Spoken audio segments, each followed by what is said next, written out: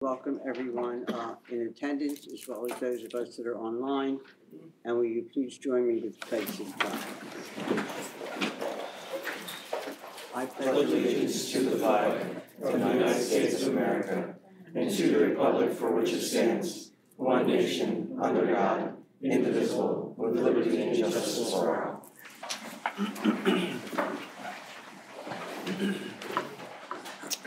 Mrs. Martin, will you please report our attendance? 7 board members present tonight, 2 absent, Mark Gensel and Phil Hurst. Okay, we do have a quorum, and also in attendance are the superintendent and administrative cabinet. This is the second meeting of the month where most official votes are taken, many of which are listed on a consent agenda, which includes those items which are routine or have been discussed at our work session last week. Details of all items related public documents, as well as minutes of past meetings, are available on the district website and posted on the agenda. Our meetings observe the requirements of the school code, legislative directives, the original Act 84 Sunshine Law, all subsequent amendments, judicial rulings, and our district policies to the best of our understanding and ability. Details of all items related to these public documents, as I said, as well as minutes of past meetings, are available on the district website and the posted agenda. Are there any changes, additions, or deletions from tonight's agenda? If not, I would take a motion to approve the agenda. So moved. Second. All in favor? Aye. Any nays or abstentions? If not, the agenda is accepted. We will start with our board commendations, which is our opportunity to recognize both staff and students for exceptional achievements. Congratulations to CV High School teachers Brandon Hershey, Susan Scales, and several high school students who were featured in a short documentary regarding the high school's involvement with the Lancaster Chamber's Discovering Paths Mentorship Program. Mr. Hershey and Mr. Scales are the school liaisons who helped facilitate CV students' participation in the program. Congratulations to Brownstown Elementary head coach Robert Houck, who was highlighted by SOS of Lancaster for his outstanding work at Brownstown. Mr. Houck was recognized for, quote, going above and beyond his work duties, always finding time to help staff with anything they need, even though he is extremely busy making Brownstown sparkle. Robert finds time for their students, whether it is a fist bump, high five, or help open a snack or drink. He is right there and does this with a smile on his face. Brownstown Elementary is very lucky to have him. Congratulations to senior field hockey players Sophia Livingston and Mikala Rainier, who were named Class 2A State All-Stars by the Pennsylvania High School Field Hockey Coaches Association. Both were also named Lancaster-Lebanon League All-League players in November. And Rainier led Section 1 in scoring this past fall. Board comments. Any board members have comments on district activities? Did I skip something already? Superintendent comment. Oh, do you really want to? I've got a whole bunch tonight. Okay, superintendent's comments first. All right, thank you, Madam President. You'll notice 2 additions to the superintendent's report highlighted in red. After the agenda was posted on Friday, I was able to conduct an interview for an open position for math at the middle school and make an offer to Jessica Duvall. You'll learn a little bit more about Jessica in a minute. You'll also notice the transfer of Aaron Magaro from the middle school to the high school music department. And one other point of interest on the agenda is the feedback as requested by Mr. Gensel for the elementary math program, Stepping Stones.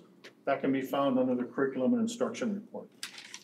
So as I mentioned, I'd like to thank the administrators and teacher leaders who continue to find outstanding educators as we still receive last-minute resignations.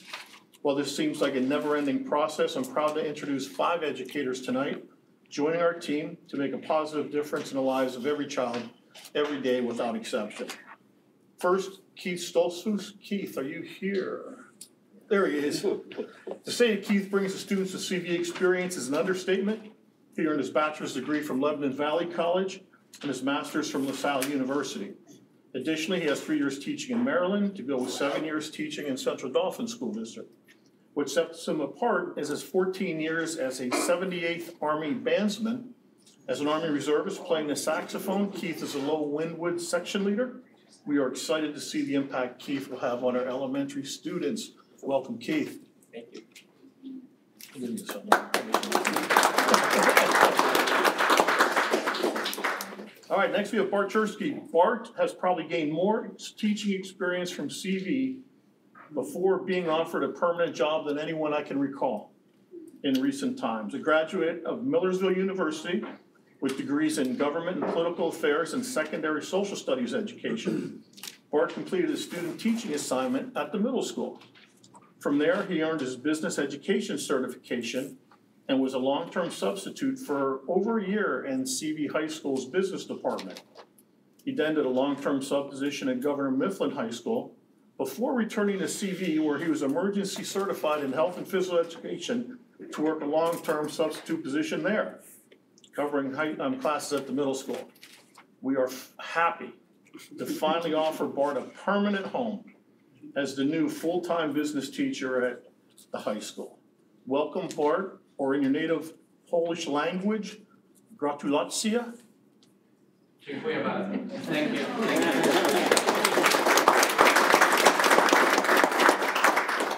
The next person is Jessica Duvall.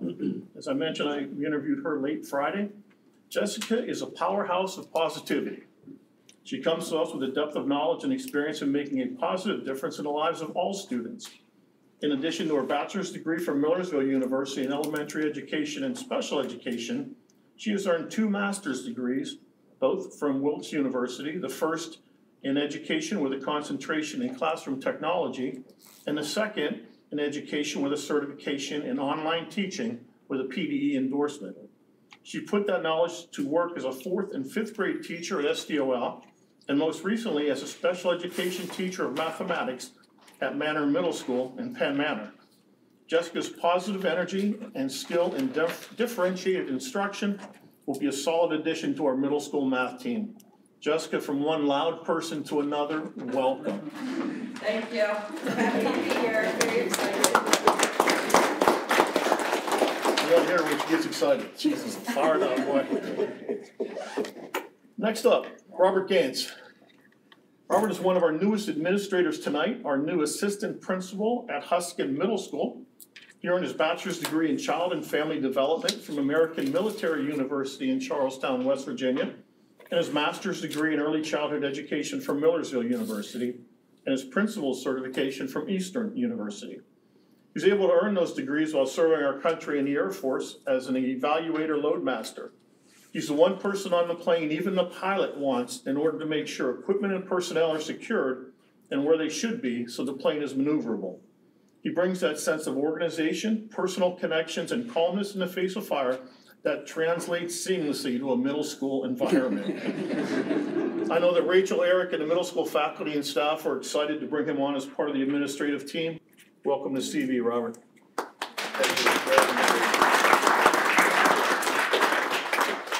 Adelina Villarroel Matos. Villarroel Matos. Bastante bien. Sí, también. Gracias. Nina, as she prefers, is our long-awaited, super qualified, and customer service-focused new addition to the Central Administrative Team. She'll be filling the position of Human Resources Supervisor. I'm so excited. Well, I'm not done yet. We've got a lot more to talk about yet. She earned her associate's degree in specialized business and business administration management from the Consolidated School of Business, and her bachelor's degree in business administration with a concentration in human resources management from Central Pennsylvania College. Nina has always wanted to be part of public education and helping people. She started her career as a school secretary for a little over 7 years with School District of Lancaster.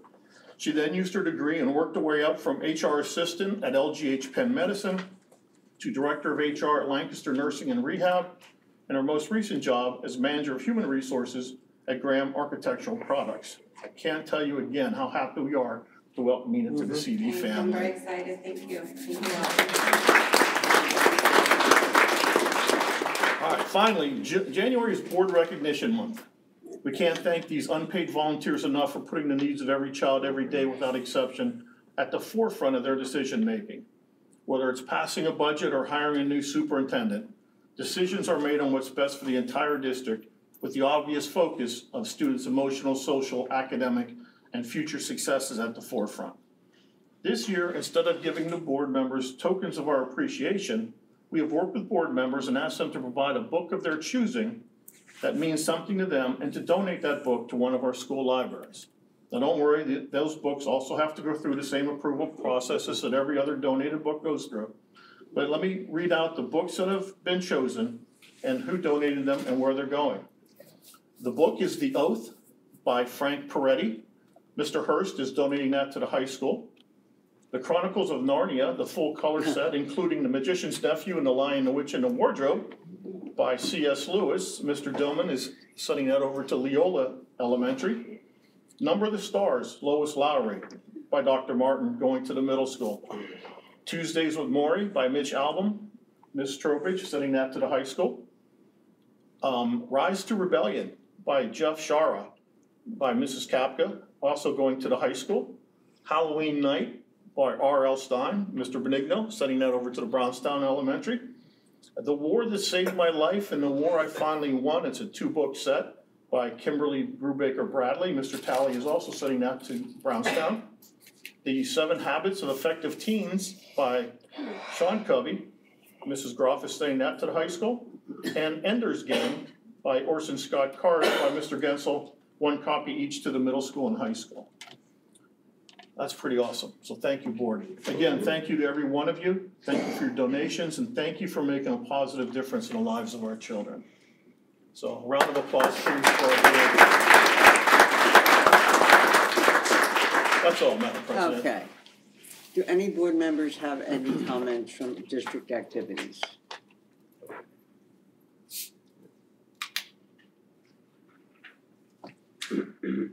If not, Mrs. Martin, do we have any correspondence? No. And I'll turn it back over to Dr. Z for the high school student advisory report. You bet. I meet quarterly with student leaders, and we ask for volunteers to present to the board. And so tonight, Sarah and Tyler will come up and present on the high school activities, things that are going on in the school. And if you have questions, please feel free to ask them, because they are super smart and super engaged. All right, let me get you up here, guys. All right, and again, just let me know when I got to keep sliding up. Okay. Ready? You're starting. Yeah, so up first we have what Student Council has been doing this year. Their first event was the fall pep rally, which had the homecoming escort dance choreographed by Sarah herself. For those of you who have seen it, it's a sight to see. And for those of you who haven't seen it, I wouldn't suggest looking for it because I'm in it and I'm not the greatest dancer. Their next event was the Halloween dress-up event. Up there you can see all the winners. Those students receive gift cards, and it's just a fun event put on by Student Council to kind of get school participation up, and it really worked this year. And then the next event was Powder Puff, also put on by Student Council. Powder Puff's really fun event where they take a group of juniors and seniors, girls, to play a flag football game. Seniors won again this year. I didn't have a big part in it, but I'd like to take the victory as my own. NHS this whole year, they've been raising money in order to fund their Shop with the Buckskin event. Some of the fundraisers were the car wash, the coffee house, purse bingo. The car wash especially made a lot of money. I think it was over $1,000 to go to Shop with the Buckskin. In total, they raised thousands to support over 60 buckskins, and that was a great event this year. Students had a lot of fun. First year without masks. You can see Lincoln and Gotham up there. That was my favorite duo. They were really happy together, and it was just a really fun day. See all the kids buy presents for their family and themselves that they couldn't buy without the help of everybody in NHS. So Women's Liberation Alliance is a fairly new club who was started by Jaden Stokes 2 years ago. One of their newer initiatives started last year is the Period Pal. They sell stickers, Women's Liberation Alliance stickers, and with that money, they fund menstrual products that they'll stock up in the girls' bathrooms. So if ever like in an emergency, you need something, it'll be there for you, and they stock every month. They're also very active on Instagram. They'll post Women of the Month. This year, or for December, they chose Masa Amini, and they give informational blurbs about the women and why they chose them. So next we have Power, People Welcoming and Empowering Race. That's my club, I'm the president. And we had our senior sunrise this past October where we bought donuts and hot chocolate, and we invited the seniors. It's kind of just a time that they have to hang out with their friends. They just come in early and they get donuts, and there was music playing, and everyone said they had a good time, so we enjoyed putting that on. And are you doing the senior sunset? Yeah, we plan to do At the end of senior the year? sunset later in the year. So this past month, Power and WLA combined to have our first movie night, and we chose The Hate You Give. Admissions were free. We sold concessions, and they went towards both of our clubs, so we had a really great time putting that on. Next we have SAD, or Students Against Constructive Decisions, which I'm a president of. We kicked the year off with the bonfire. We had a switch over of kind of like who ran it, but it ran really smooth this year. I feel like we all worked really well together, especially administration. They were really helpful and helped us put it together. I love the bonfire. It's a great community event that a lot of people show up to and really enjoy, especially the fireworks at the end. That was fun to see. And then recently, SAD and Power combined to have a drink of the season, where we give cookies and hot chocolate to everybody before they go out for Christmas break, and it just it lifts the spirits of everybody, and it was a really good event this year. SAD has a lot of Christmas decorations, and Power had informational stands, informational tables that highlighted other cultural celebrations around that time. So that was kind of how we combined with SAD to work on this. We had a really good time. So the Conestoga Valley Drama Department recently, a couple months ago, they put on Puffs, which is kind of like a parody of the Harry Potter movies. So they all said that they had a really fun time doing that, and now they're starting their production of The Music Man, which should be playing, I think, early April is when the spring musical plays. The TSA. So this year they've been raising money by selling concessions at the football games for their state conference, and every year they have the light shows. They weren't able to this year because of construction at the middle school, but they're looking forward to starting that up again next year. So yeah, that was them selling concessions at the football games with Mr. Miller. Finally, we have the Real Rowdies, which is our student section at the football games. The photos taken in this next slide is from a student photographer, Caleb Malari. So we always have themes, and there's a lot of energy and a lot of fun. And these are just some photos from the 2022-2023 basketball season. That's all. Awesome.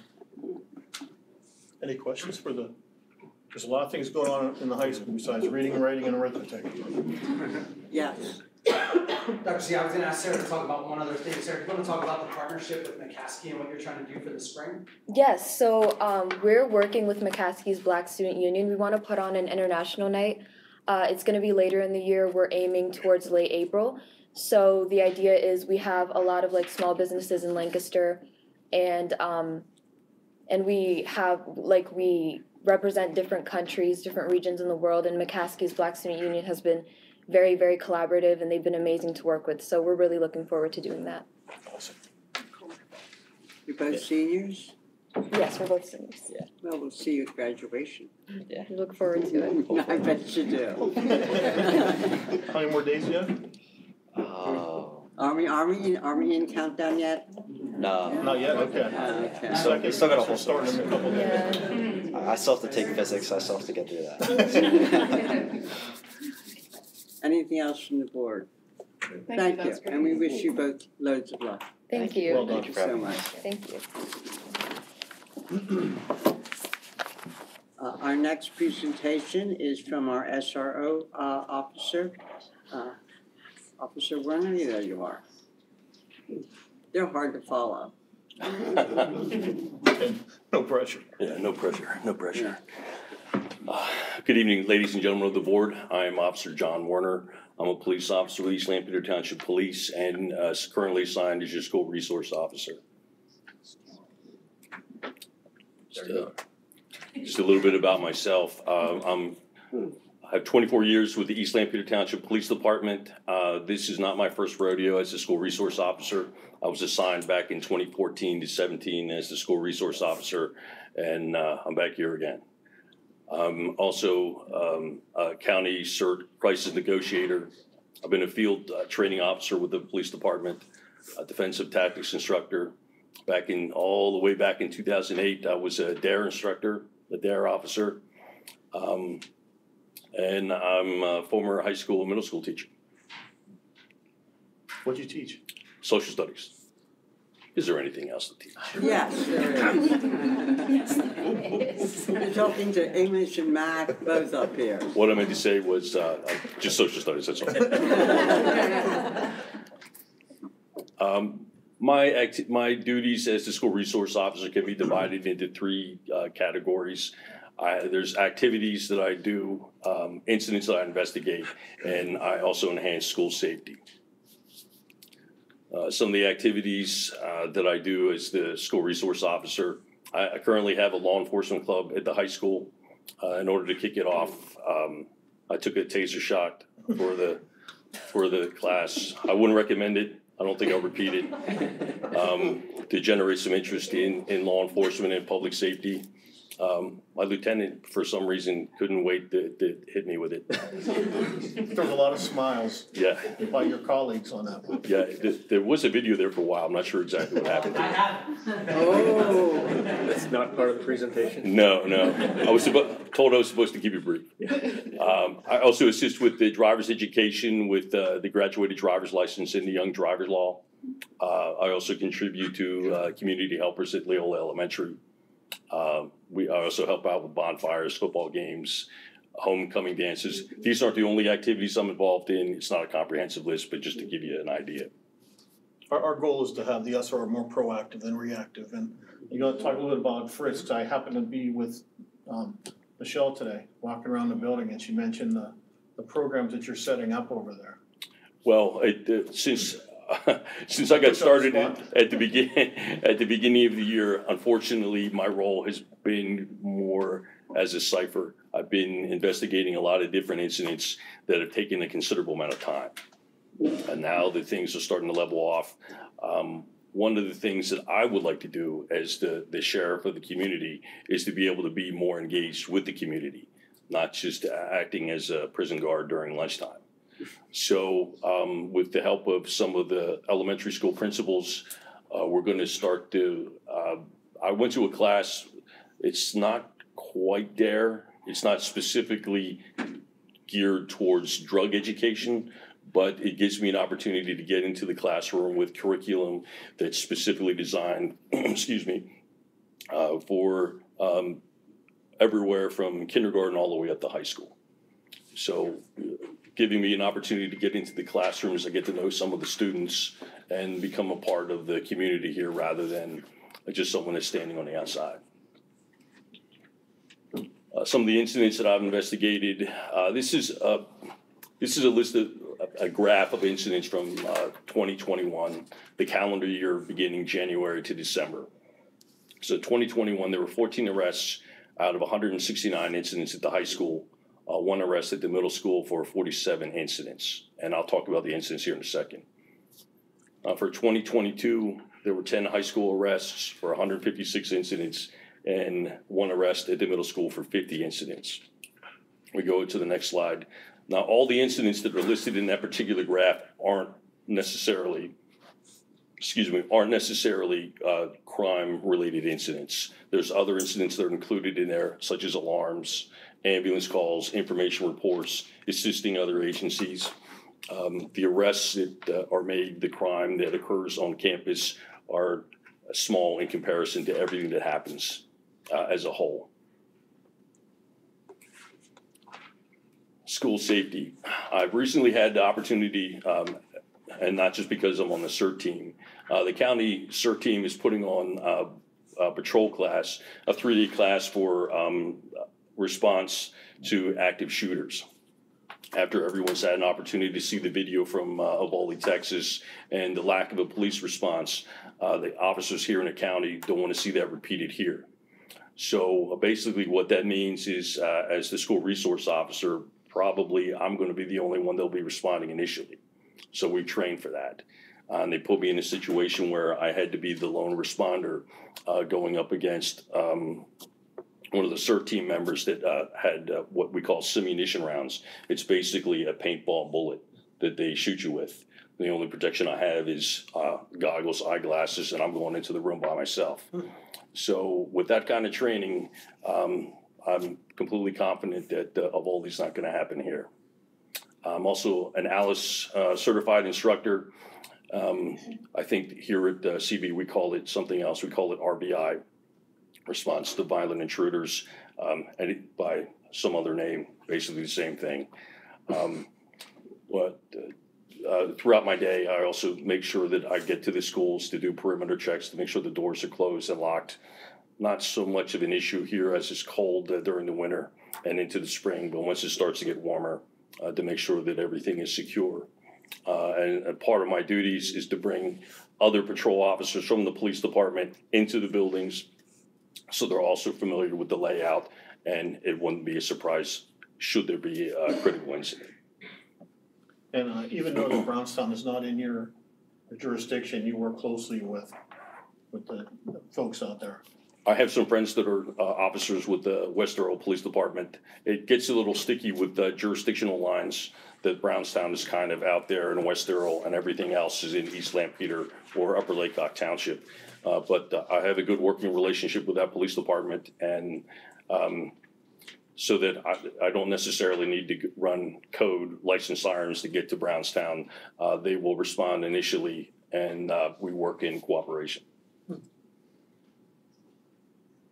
That's my contact information. If you have any questions. Officer Warner, I have 2 quick questions. Yes, sir. You mentioned you were involved, I think it was 2014 to 2017? Yes, sir. What were some of the changes that you saw when you came back in the second time around?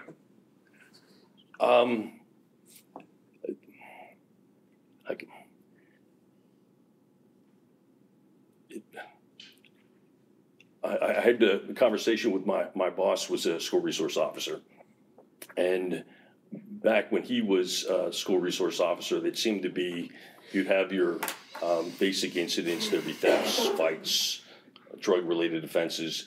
Now there's a lot more that's happening digitally. Unfortunately, everybody has a smartphone, computer, cell phone, and it's making my job a lot more complicated. With some of the incidents that I've had to investigate here at the beginning of the year, I've had to become very adept in open source intelligence and cybercrime. I've had to get a lot of help from the detective division because it's been very time consuming. That's been the biggest change so far, sir. And one other quick question. I noticed the number of incidents and arrests are very similar from 21, 22, and 22, 23. But are you seeing any trends that concern you in the type of incidents or any particular behaviors that concern you, even though the numbers are relatively the same?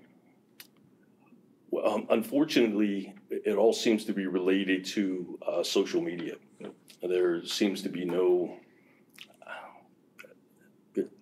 borders, I guess would be the best way to describe it.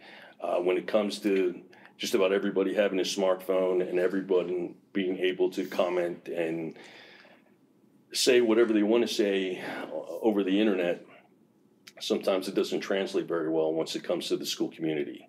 And being able to establish some kind of etiquette, I guess is the best way to put it, has been a little bit difficult. And it makes it a little more difficult for me because there's an extreme disconnect between what the kids know how to do, what the parents think they're doing, and our ability to keep up. A lot of their use of the internet is developed before they get to high school. So I would assume that if we want to address proper use, etiquette, whatever, we need to do that much earlier than high school. Am I right there? Yes, ma'am. So where do we start? Well, with some of the discussions I've had here with the elementary schools, that would be something that we'd be able to address in two ways. One, we'd be able to have a kind of a lesson for the kids in class that I would be able to teach, and to have some kind of parents' night after school to be able to bring the parents in. These are the trends that we see when it comes to social media, some of the apps that are out there that might be a little abstract when it comes to the parents. I've heard of it, but I've never actually used it myself, and give them an education. That way, it reduces my caseload, that the parents are at least aware of some of the things that are going on. So even parents need to be a big part of it. I know I've gone to a couple sessions on this and found that I didn't understand half of what the presenter was trying to explain. I think most of them did it. These are usually, these sessions are usually run by people that are very adept at various websites and such that probably most people never even heard of. But I think maybe we need to look into how, not that our elementary schools don't have enough to do. Sure. But to be able to incorporate this somehow. And if we can get the parents on board, I would think most of them would welcome it because they really feel, I think, sometimes helpless. They're not, they think that they know they're doing the best they can, but they don't know that, you know, they know everything they need to know. So maybe this is something we need to bring up and try to get into our schedule. But we really appreciate having you in the buildings. For as long as we've had SROs, we've had nothing but good experiences, and we really are indebted to the East Lampere Police for cooperating with us in this. Thank you. Thank you, ma'am. Thank you. Anything else? Okay, this is the part of the agenda where we have public comments for any issues related to an agenda item. Is there anyone who would like to address any of those issues at this time? Yes, would you please come up and we are still pending revision of our policy 903, but so you need not give your address, but could you please give us your name for our records, please? Sure, it's Alyssa Martin. And could you verify that you're a resident of Seaville? Yes, I am. Okay, thank you.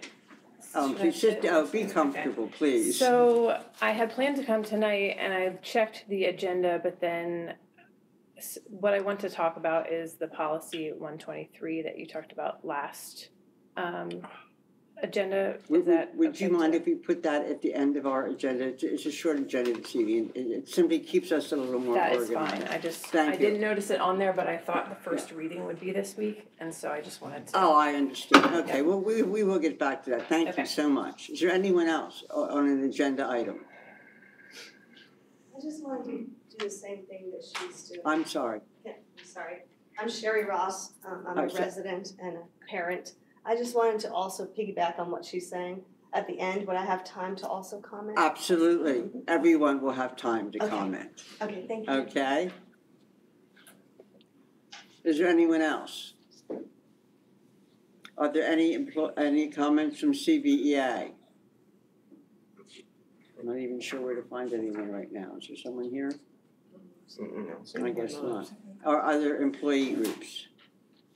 If not, then we will get to the business part of our agenda. We have the consent agenda, items A through R, which are routine or that we have already discussed last week. Are there any questions on this before we take a motion? Yes. Mrs. Trowbridge. Item I, the postage meter purchase agreement. Yes. I didn't know that we went over that. Is that? It's considered routine, but we'll explain it if you'd like. Adele. Yeah, our current postage meter agreement expires the end of this month, so we have to get a new postage meter. We looked at lease versus purchase options, and this is gonna be a purchase option, several $1,000s cheaper. But it's something we maintain all the time down here. And it's a 5-year agreement? Yes, Is that what yes. We purchase the machine, then we have a 5-year maintenance agreement to maintain it for any breaks or needed repairs. And I had a quick question just for verification on item J. We get the more specific list later in the process, is that I right? can provide you a specific list, an executive content. What I gave you was the summary. We just only received the information from the Tax Collection Bureau late this afternoon. Yeah. I can provide you with the detailed list. But usually we don't get it until it's gone farther in the process, am I right? Yes. Okay, I just wanted to make sure I understood that. Any other questions? If not, Item K, the Item arbiter? K. Arbiter? Yes, we discussed that last week, didn't we? That is a routine agreement with scheduling for athletics. And then there's an arbiter pay that is for the payment of officials through arbiter. So that's a system that is used throughout the Lancaster Lebanon League. It expires, and that's why we're doing a new agreement. Okay. Thank you. Yep. Any other questions? If not, I will entertain a motion to approve the consent agendas, items A through R. I move we accept the consent agenda as presented. Second. We have a motion and a section. May we have a roll call vote, please? Mr. Benigno? Aye. Mr. Dillman? Aye. Mrs. Kapka? Aye. Mr. Talley? Aye. Dr. Martin? Aye. Ms. Trowbridge? Aye. Mrs. Groff? Aye.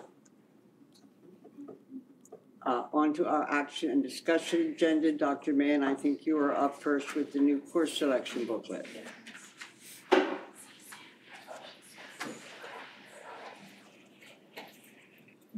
Yeah, usually this exit comes much sooner. You've all been very, very patient. Yes, they have. All right, well, good evening, and I always everyone. warn people that I do take names no matter what they told you. They don't care. Yeah, they do. Yes, Dr. Mann. All right, well, good evening. What I have for you tonight is some of the updates to our course selection booklet at the high school. Last week I presented to you new courses that we were recommending to be included in this, and you'll see them in here, but also some other edits, additions, and so I have a summary sheet here for you to, so it could be hard to find them and try and figure out all that. So if you would, I'll just walk through these rather quickly. So the first addition is Act 158, which is the graduation requirements, the pathways that students need to follow. One of the pathways which is related to the Keystone exams. So that's that. The English additions are the courses I talked about last week, with the addition of putting a general level in for the Media 21st Century course. No additions in the social studies this year. We have 2 courses that we're removing from the science department. Lack of interest, not fitting into, and we've had that over the years where things just come and go, it's kind of ebb and flow, and so those guys come out. The dual enrollment for computer science, which is the computer science 3. I did check with the teacher. Remember last week about the PC preferred, and she said that while it says that, they actually have 2 kids piloting right now using their iPads, and it's working really well. Oh, so okay. Yeah, so I did reach out to her. Yeah. Thank you. Sure. World language, just a removal of French 6. Business, changes in titles. It should say marketing at the end of recreation there. That's missing. Technology, family, consumer science, music, art, physical education, no changes. We'll update in special services under ESL. The virtual academy, we added 12 virtual options, and what this is meaning is giving our students more opportunities for electives that mirror our classes. Well, they are our classes, but now they're offered virtually. So as Mrs. Upton continues to look at how to expand that program and giving students other opportunities, it's taking those courses and making them now virtual. For example, last year we had a new course, African American Studies. So now we're offering that virtually as well. We didn't before, now we can. So it's that type of thing. We're taking courses that we have and we're expanding on them and allowing it to function within our virtual academy. And there are other examples of that, but that's one example of what that looks like. And expanded learning opportunities, remove the college enrichment, dual enrollment, you have other opportunities there, and updated the dual enrollment section. You know, just again, cleaning it up. It's always amazing how each year we do this, and you find different edits and things that just need to clean up and make it a little clearer. That's the extent of that. That is it. That is it. I'd be interested at some point in getting some sort of feedback as to the mix of our students that are full-time in person, full-time virtual, and especially those that are blended. I think that's really interesting because, as you say, we often adjust our curriculum to suit what our kids want, not just what we know they need. And it seems to me I know a few students that are doing this, but it seems to me we're getting more and more that do a little bit of both. Yeah. And that impacts facilities, that impacts faculty, that impacts the training that our teachers need to be able to handle that. So I'd be interested in seeing where we are now, maybe even compared to just, maybe 2 years ago, not last year, but how fast those changes are coming so that we're ready for it. Right. I know, I think Mrs. Upton's scheduled to present to you in April or May. Okay. So, and she's here. So we can include that as part of that presentation. Okay, yeah. But yeah. I think we need to be prepared to make sure that our hires and our offerings are, what's going to interest these kids the most for what they want to do. Oh, absolutely, because teaching online is not the same as teaching in person. It's not. I mean, we learned a lot of that through the pandemic and all the struggles that people encountered, thinking that they were ready. One of the few advantages of that pandemic was the ability to give our staff the training to be able to do this on a much faster schedule than we had been planning. But that definitely ended up, and it gave kids a chance to experiment with different kinds of learning. And some of them found out they're not really very good with online, and some found that it suits them well. Right. And that if they like what they're doing, they're more likely to stick it out. Absolutely, yeah. And I've always believed that, it's not the two extremes, not all virtual, not, it doesn't necessarily have to all be in person, but finding that middle ground of what meets needs. And you would know, you were in at the ground floor when we started trying to do anything virtual. So. Are there any questions to board members? Thank you very much. Thank you. Good evening. Mrs. Schaefer. Good evening. The Counseling Services. Good evening. Yes, I wanted to review with all of you another resource that we're going to be adding to our school-based mental health counseling availability in the district. So I don't think you're all familiar with what school-based mental health counseling is, so I'm just going to give you a brief explanation of what that service is. It's been around for about 12, 13 years. And they are private counseling agencies that put together a way to serve students as professional counselors to go to them. And the best way to find kids is to go to them in school. So what professional counselors are finding is it was very hard to bring families in after school when the resources weren't there. So they went to schools and they said, we are willing to do school-based mental health counseling as you provide us the office space, and we will come to you and we'll provide that service to those students. So since probably about 12 years ago, most school districts have some sort of agreement with a school-based mental health counselor, and we do currently. We have it with Panessa, and they're located in all of our buildings, and they provide that service to our families in the community. What the drawback to that is that they only serve students that have access insurance. So families that would like to use private pay insurance can't access that. So that's always been a challenge. So Smoker Counseling has agreed to only do private pay insurance for students that are, and families that are looking into this counseling, school-based mental health counseling. So this is going to be a real nice addition to our district to be able to not only serve the students that have access insurance, but also allow the kids that have private pay insurance to be able to access that that service for. I'm not sure if all the board members are familiar with the Access program. Well, that's complicated. Well, I know, but It's so complicated. I'm sorry.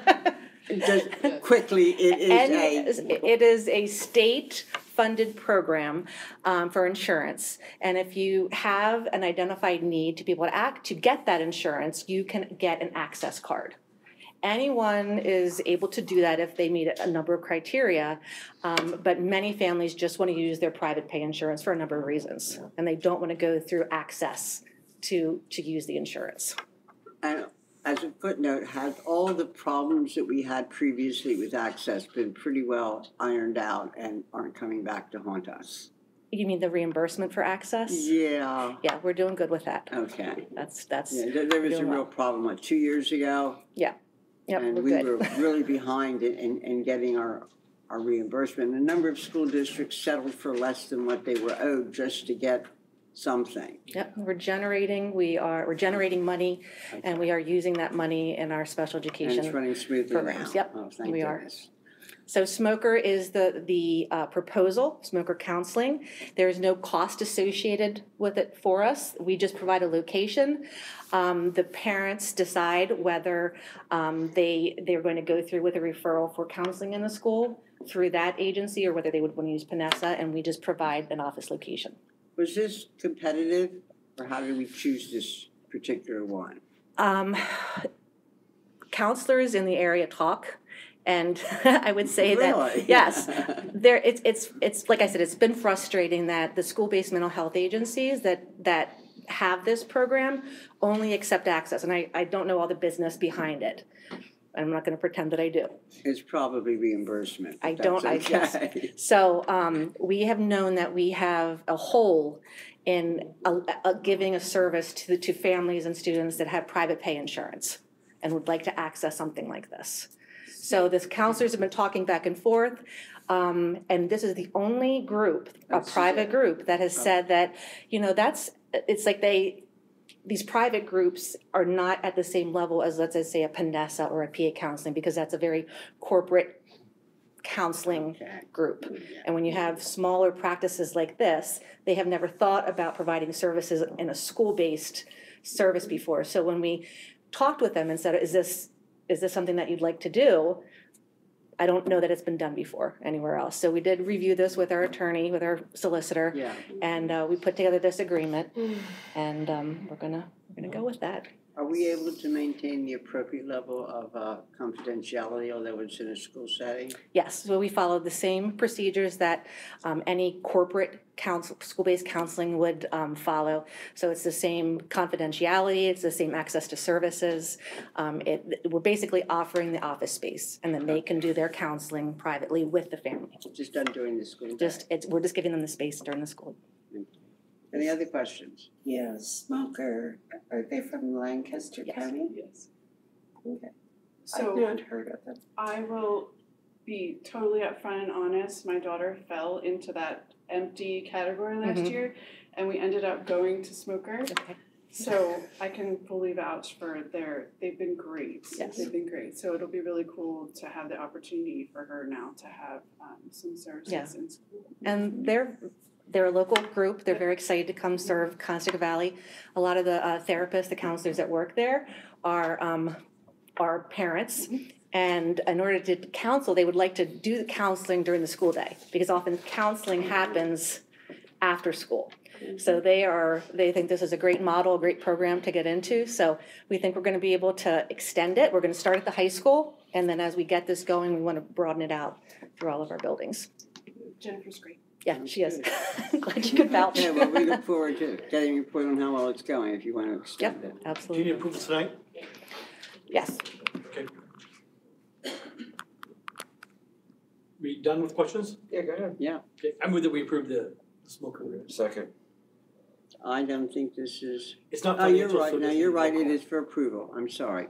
Should be just Okay, we have a motion. Second. And a second. May I have a roll call vote, please? Mr. Dillman? Aye. Mrs. Kapka? Aye. Mr. Talley? Aye. Dr. Martin? Aye. Ms. Trowbridge? Aye. Mr. Benigno? Aye. Mrs. Groff? Aye. There you go. Thank you. Thank you. Mrs. Hunsinger, the next two agenda items are yours.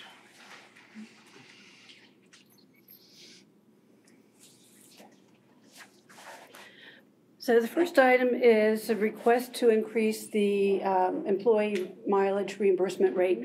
We've had several people request us lately to increase our rate up to the IRS rate. For whatever reason, back about 2008-9 or so, we froze that reimbursement rate at like 45 cents per mile, and now the IRS rate is 65.5 cents. So. And I did check that our policies don't specify the amount, so Correct. really, we should be updating it Yes. more regularly. I don't remember freezing it. Excuse me? I don't remember freezing it. I think that was before your time. Is that before my time? Yeah, that was back in the 2008, 9, 10 timeframe when we had that recession and we're looking at cutting. Okay. And everything was going down, so, Yeah. in a way, we froze it so it wouldn't drop too low. Do you want to have it where we adjust it every year to the IRS?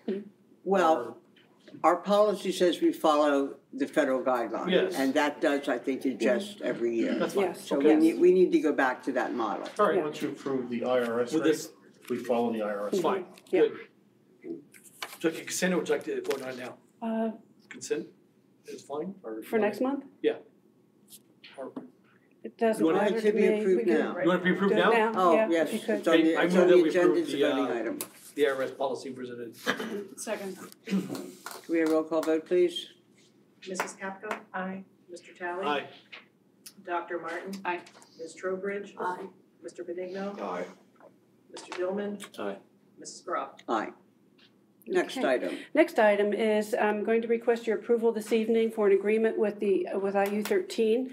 So you approved our new HR supervisor. She'll be starting with us on February 13th. However, Everybody's happy about this. I'm very happy about it, believe me. However, we're going to have a gap in our HR department without any coverage for about 3 to 4 weeks.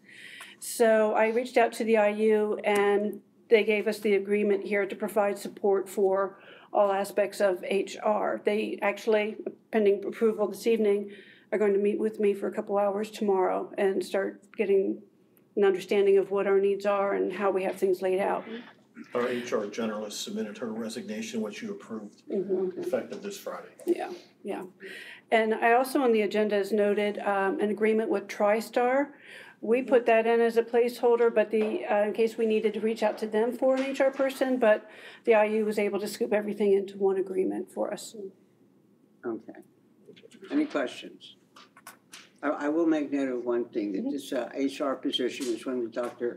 Z brought in, and it didn't take long before both administrators and staff saw the difference. And as soon as that went away, it was a panic. Yeah. It has been a great change in how things were managed. Yes. Big advantage. Yes. Okay, this also needs a motion. I'm sorry, I have one quick question. Yes, I'm sorry, I was absolutely. looking through it and I couldn't find it. Is this agreement time-bound? It doesn't have an end date on it. It is temporary. We can terminate it like with any time we want, basically. But our intent is only to take this for about 4 weeks at the most. We would be told if for some reason it had to be extended. Correct. Yes. Yes. Okay? Do I have a motion or? I move that we accept the agreement with the IU. Thank you. Second. Could I have a roll I'm call? sorry, who was second?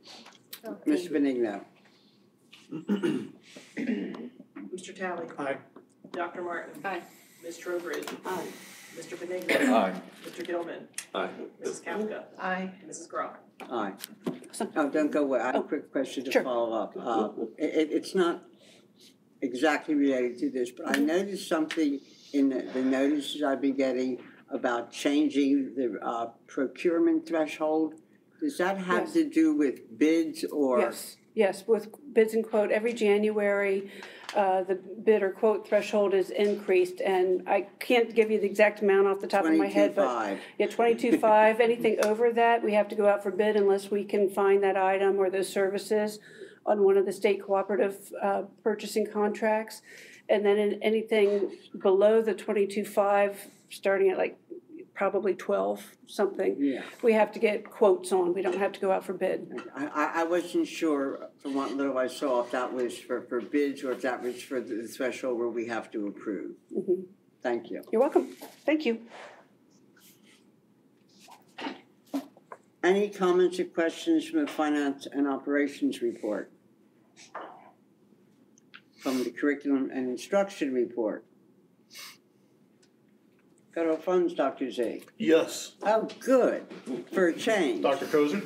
Yes, federal funds, just a quick update for the board that Conestoga Valley was selected for ARP ESSER monitoring, so our last round of ESSER funding. So we will be taking a 1 week during the week of February 13th.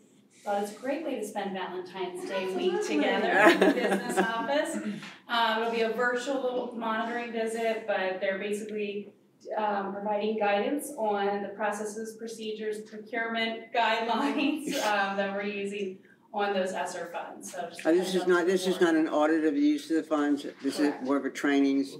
Oh, okay. Correct. Yep. So that is coming up next month. Anything else for Sir? No, ma'am. All right, for board reports, the IU, in addition to what I posted, you may know, had a small flood. The entire center of the building in Lebanon and the elevator shaft and the rooms around it were completely flooded, and some of the outer rooms were damaged.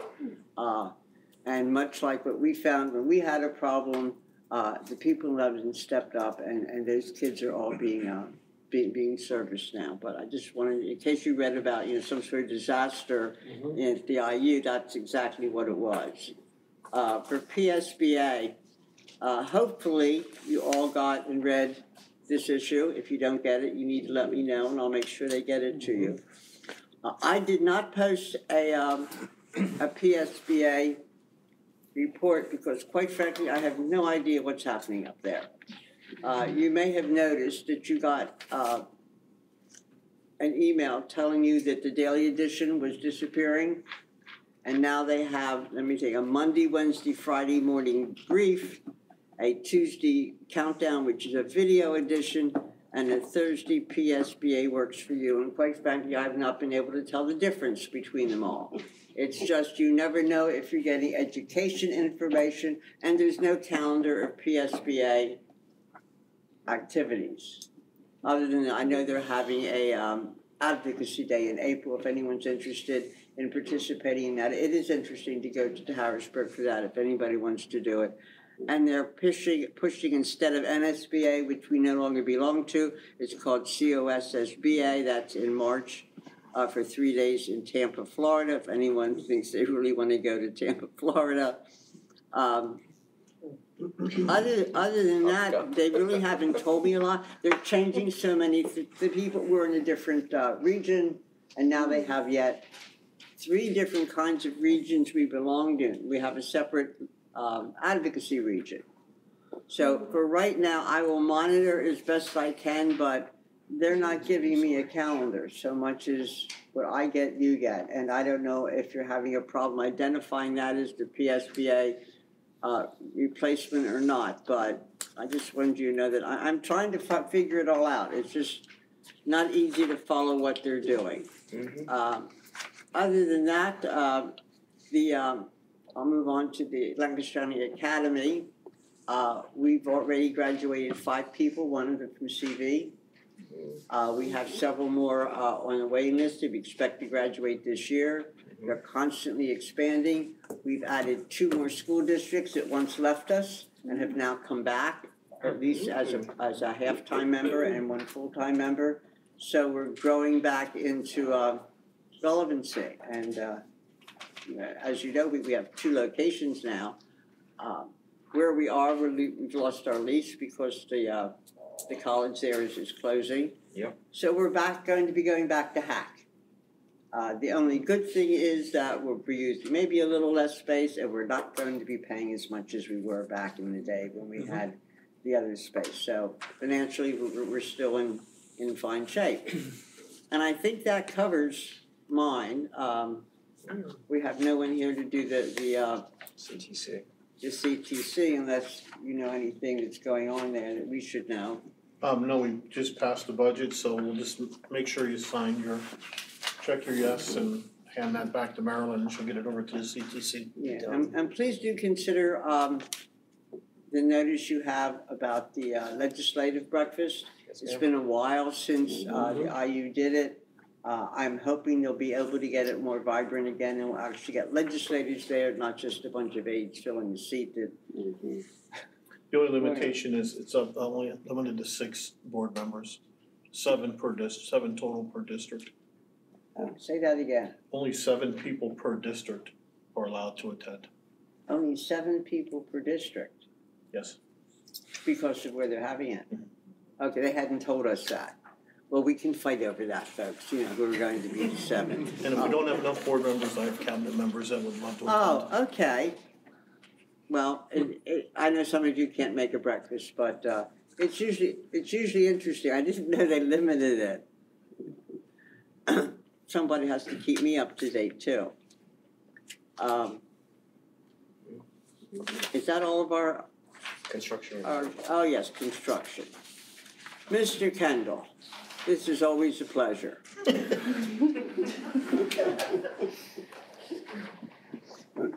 If you're bringing me good news, it's a pleasure. It's a pleasure. So quickly with the, starting out with the middle school, the concentration there is, first of all, to complete punch list deficiency items. All contractors are working on that. Two of the areas for completion have to do with flooring in the Ox gym and the health area. That flooring is to start this Thursday in the Ox gym first, is the information that I have. They had hoped to start it sooner, trying to make sure that the moisture content in the concrete is in the proper levels to be able to put that type of flooring down.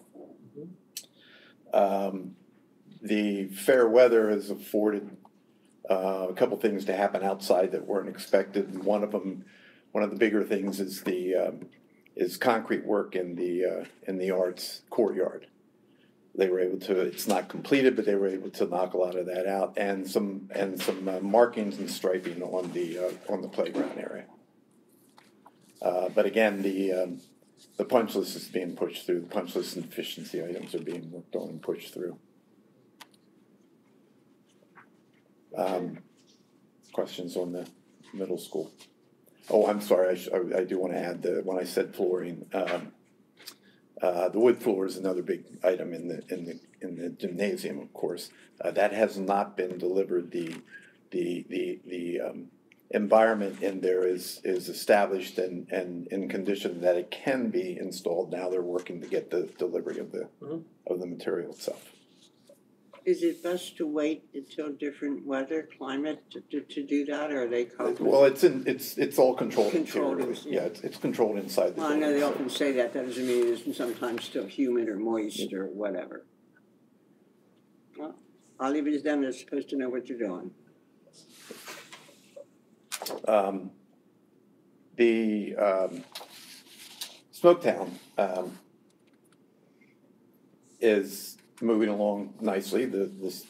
As far as the scheduled items, demolition is pretty much knocked out. It's almost complete. There's some incidental items here and there as they move along, but they've been able to move in the sequence of areas A through E actually, and have nothing holding them up there. But they start the new work in area A and B, first and second floor. That's the classroom wings. That work is ongoing. The mechanical, electrical, and plumbing rough-ins. There's actually masonry work has been performed in that area. There is stud work that's been performed in that area. There's concrete infills and floors.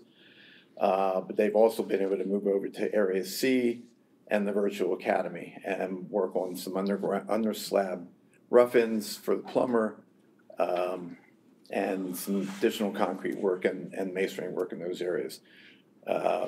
Right now in A and B, and this one photograph that we just rolled by, most of the area in A, B, you're going to see that type of shoring throughout. They are putting in new walls, new beams. new structural supports for the various masonry work that gets done above. Mechanical and electrical rough-ins, as I said, are ongoing in frankly all areas.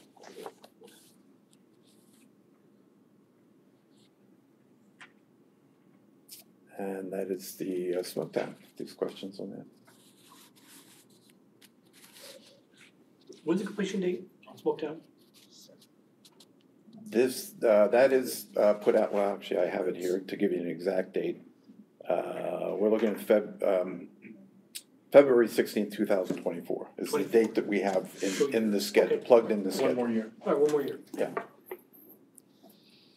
It's one of the cool things as a board is that we have the opportunity to name things. I'm sorry, we have the opportunity. Just to name buildings. So yeah, at some point we do have to decide what this building is going to be called. That's fine. Yeah. So just give it some thought. But yeah, cool opportunity. Dr. Z, I would just throw out an encouragement before things get covered up. It might be a good field trip opportunity for either CTC or some of our tech classes, just to see, all of the HVAC systems, the shoring systems that are used before all of that gets covered up again.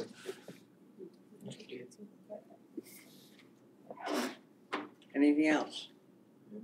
I'd probably be preferred towards the end of the day, so there's not so much activity, of course. Yeah, but it certainly could be, there's liability to work through. But, work around the workers.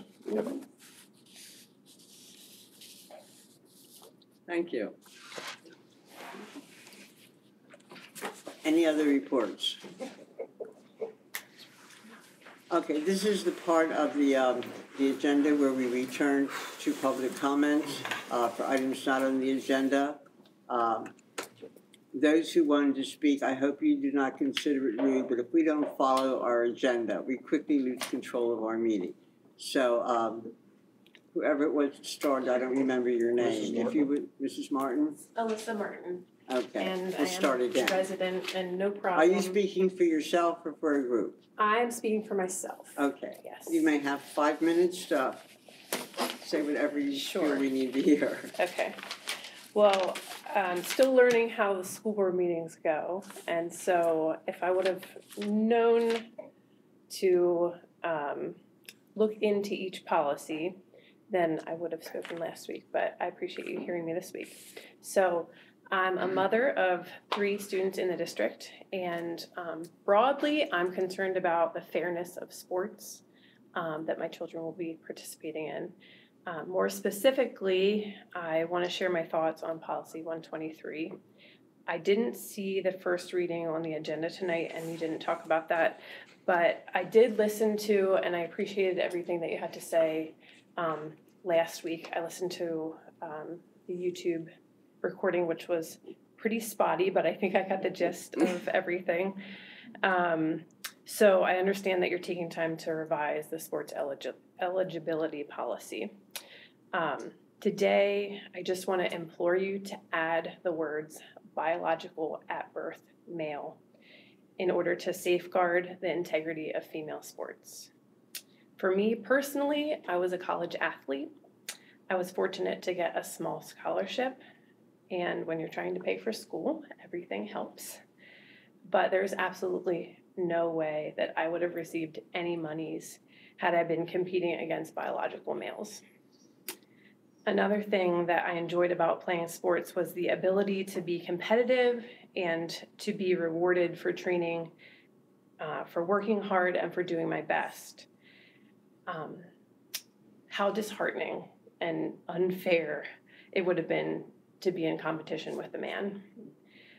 A biological male who was created to be stronger, faster, leaner, and have more muscle than me. I'm not sure that I would have even had the heart to continue playing. I have 2 daughters, and it is my hope that they will grow and they will continue to be active and enjoy sports and athletic competition against other biological at-birth females. Do you have daughters or granddaughters? Are you okay with them being at a competitive disadvantage? We are at a time in history where people are questioning whether they are male, female, non-binary, cat, whatever. And that may sound absurd, but it is really happening in our world. It's a real thing. Things that weren't previously formal or based upon a general understanding now need to be defined in order to protect our children and the integrity of competitive fairness. If we do not have a strong policy to stand on, it's quicksand at best. In the current policy, the responsibility to decide eligibility is on the school principal. But in the meeting, I heard you say that the actual decision-making process is more like a team effort and a case-by-case basis. A team effort between the principal, the athletic director, and the superintendent, and the decision is ultimately left to the superintendent. I understand that now you are amending the policy to reflect that decision-making process. In the same way, let's clarify the policy to specify biological at-birth gender for eligibility. This is not actually a change to the way that we're currently operating, as you have said that nobody is currently in, no females are currently in male sports, no males are currently in female sports. But this would put this suggested framework there, and that we could continue to operate that way in the future. I'm just asking that you would please not operate on a case-by-case basis for gender eligibility. Please make biological at-birth gender part of your revised policy. I'm asking that you continue to protect our children and help them stand on a firm foundation. Yes, it may be easier to ignore this issue and to just leave everything as is, but rise and make the change, because this issue is not going away, and it will be even more difficult to live with the results of ignoring it. So, yeah, I feel strongly about this, and I feel like I could have emailed all of you, but I wanted to be a voice that hasn't spoken yet. And I really sincerely appreciate all of your hard work, not just around this policy, but just everything that you do for the school and our community and our kids. So thank you. Thank you. We appreciate you taking the time to come. There was someone else who asked for sure if they would be able to speak. Yes.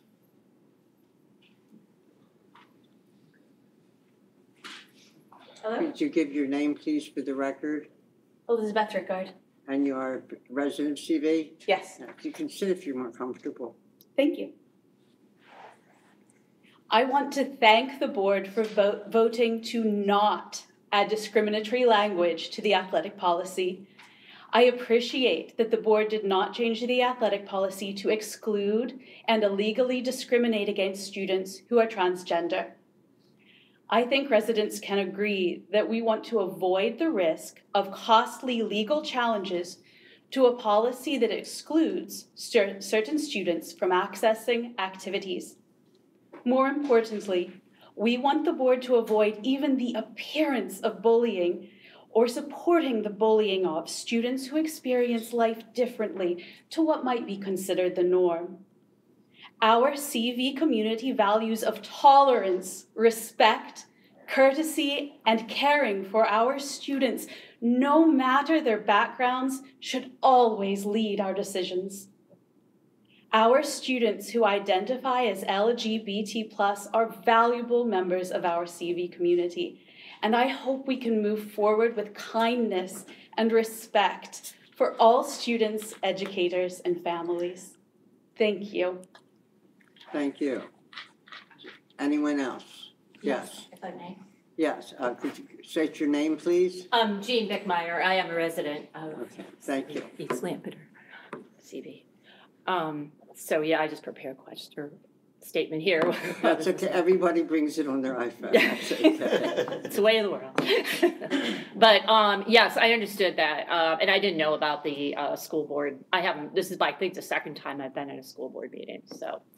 But I did hear about. Often. What's that? I said you must come more often. Yes, I should, that's true.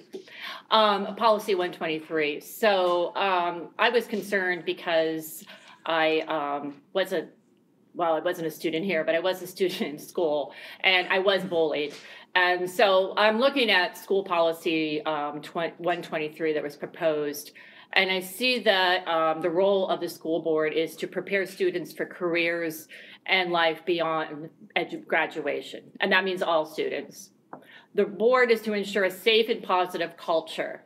And how is discrimination against certain students who we don't believe belong help any of us? School sports is about more than winning. I think it's about teamwork, about overcoming adversity, and understanding how each of us contributes our talents and our gifts. So I would much prefer that the board concentrate on looking at ascertaining curriculum and looking at the experience of different cultures to see how people may see the world in different ways. What are we doing to help any transgender students that we may have, which I don't think that we even know if we have any right now, but if we were, what are we doing to help transgender students, or in fact LGBTQ students, or any other students who may be different than the norm?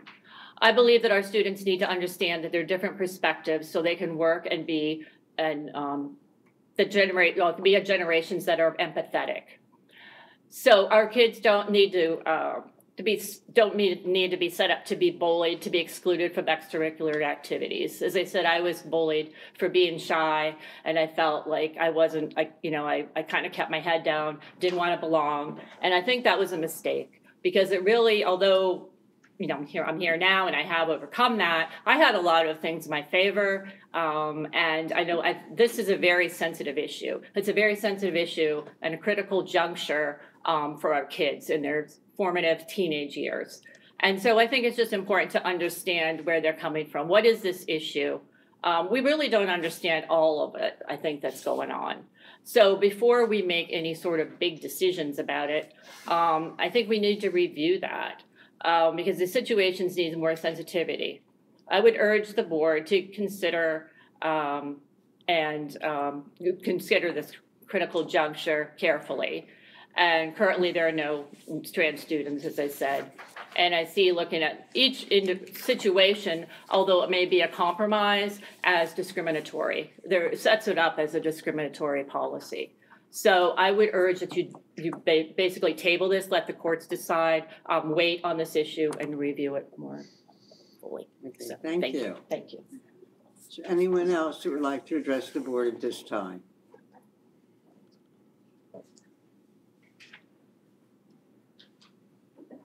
Hello. Hi, may we have your name? Hi, yes, I'm Sherry Ross, 69 Linda Avenue, Lancaster, 17602. I have two You don't have to give your daughters. address. Pardon me? You don't have to give your address Oh, anymore. I thought we used It's to. just more of are you a resident in I'm the sorry, district? that's what I was saying, we don't do that I like anymore. that better. That's all right, It's- but that's okay. It's, private information all out No, if there. you don't mind, we don't mind. Okay, We'll be over now for a drink. I know, well, come on in. No, we won't. We like to have fun, so. No, it's not required. Stop. Oh, that's good, I'm glad to hear that, thank you, sorry. So I also want to piggyback on the 123, I'm not sure what it's called. Board policy one. Policy, thank you. And it's class Yes, policy. thank you. I wasn't aware of it either, but now that I am aware of it, I just wanted to comment, at least to give my opinion. And I don't think that, I think that only biological males should play in male sports and teams, and only biological females should play in female sports. For reasons of equal opportunity, I think I have two young daughters, girls. They're very, one of them is very petite, and I do know that biological males are stronger, usually faster, and that would be harmful possibly if one of my girls were in a contact sport with a male. So I'm concerned for safety, I'm concerned for fairness, for competition. My girls are pretty competitive, and I think that to be fair, it just seems odd that a biological male would be on the same, opposing them, or being on the same team as them, and to maybe they would miss an opportunity and be benched, possibly. So that's one of my concerns. Safety, I don't know that they would ever be in locker rooms. And I'm not trying to discriminate against, other kids. That's the last thing I want to do.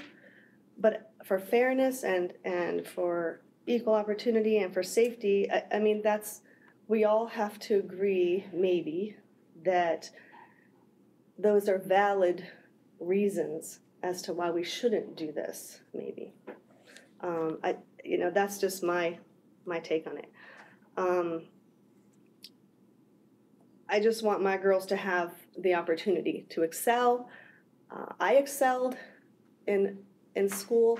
I went to college on fabulous scholarships because of my merit and, the competition that was there. And it's important to be able to compete fairly.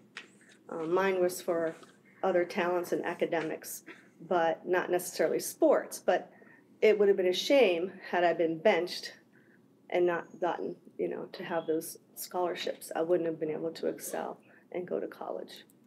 My parents certainly never were able to afford that. So there's another issue I want. Oh, and at least, I agree with the board to have all three persons to approve who is going to be on teams. I agree. I hope that we can have the superintendent, the athletics director, and the principal to approve, have to all approve. I think that's important, not just one person. So, and if I have a few more minutes, can I also bring attention to a book? You have 2 minutes left, so. Okay. It's all yours. My daughter is in 4th grade, and maybe it's a mistake that she was able to check this book out in the school library, but I'm concerned about it. She's concerned about it. She brought it to me because she was upset about it. It's a book called Rick, and here's the book here. She got it at Fritz Elementary, and like I said, maybe it's a mistake, or maybe we need to have better controls over the which students can check out which books, because on page 19 it talks about girls are hotties, like sexy pancakes. Jeff, the character in the book.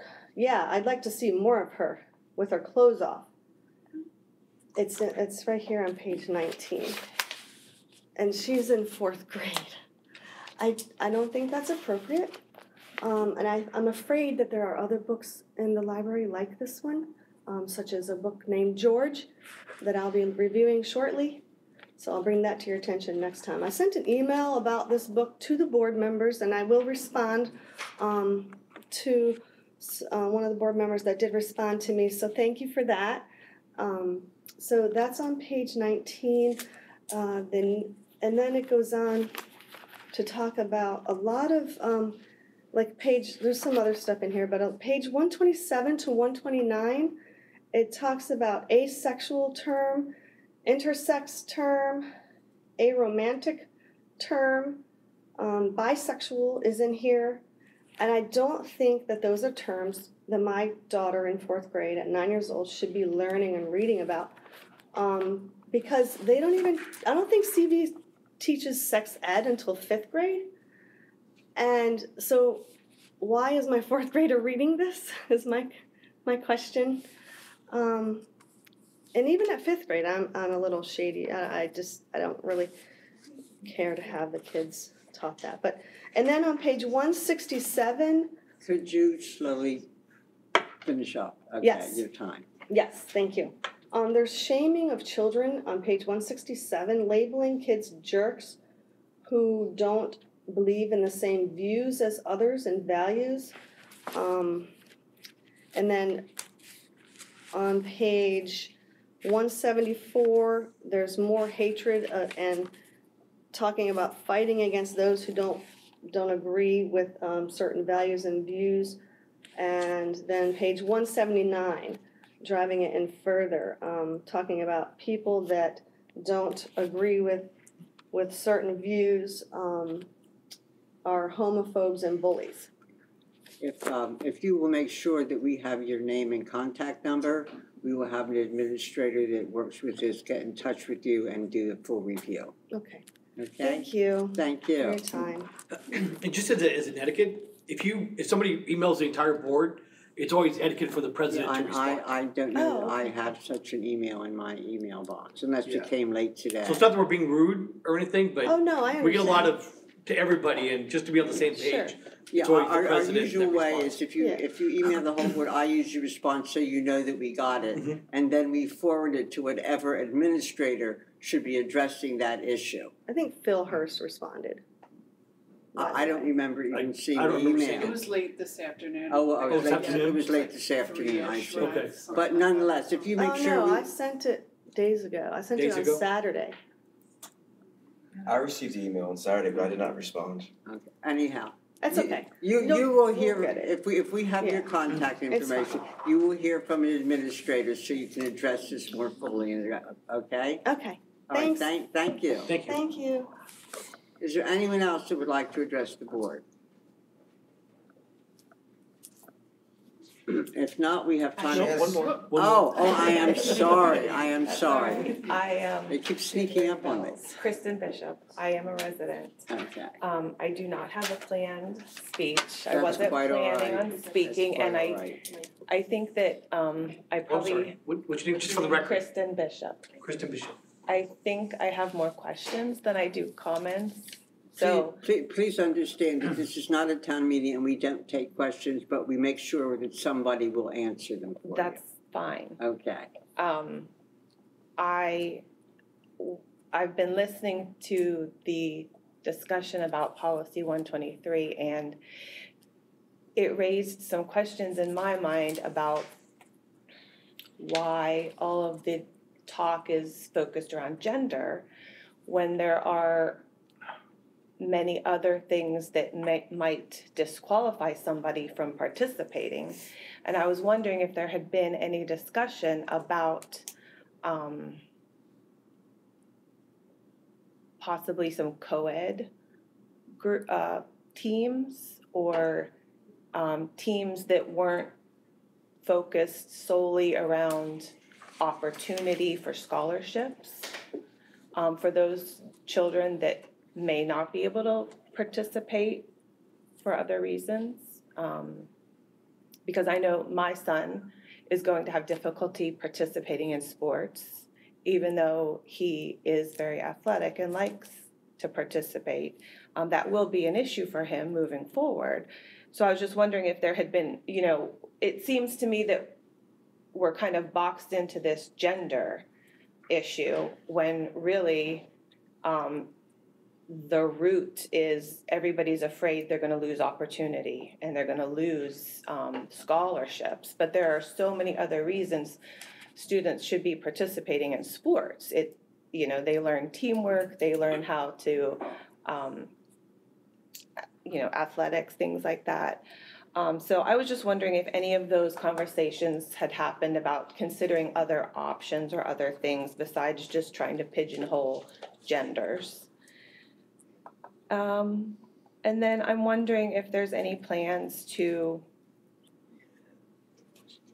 look at your special education plan. I was on your website and there's a document up there that's dated 2014 to 2017, but there's no content in it. So as a parent, it's very difficult for me trying to navigate special education and trying to figure out the very complicated world of special education. I don't know where to go for answers.